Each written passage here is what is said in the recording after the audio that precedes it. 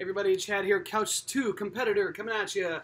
After a wonderful workout over at California Precision Strength and Conditioning, I decided to go to my local gas station and see what kind of bangs that they had going on there, because, I've been reviewing them.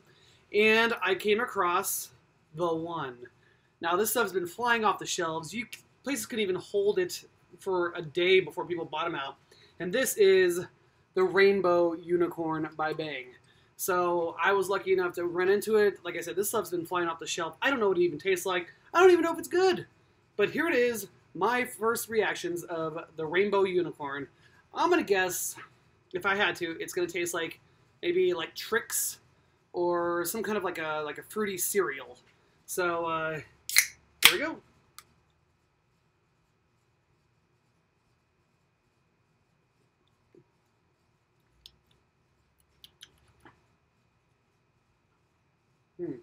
I don't know where to place it.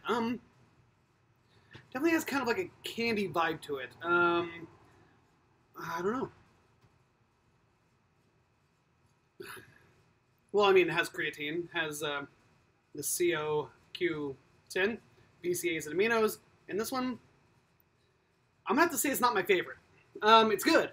It's good. I think it's maybe like tropical Skittles, maybe some sort of like one of those. Not the original Skittles, but maybe the offshoot ones like the Tropical, or there's the other brand I don't remember because I never buy them. But it's good. Definitely not my favorite Bang, but pretty unique, pretty good. I'm gonna stick to my other favorite flavors. The Purple Haze is really good. The Guava, that one's really, really good. That's my new favorite. This one, it's pretty good. Not my fave.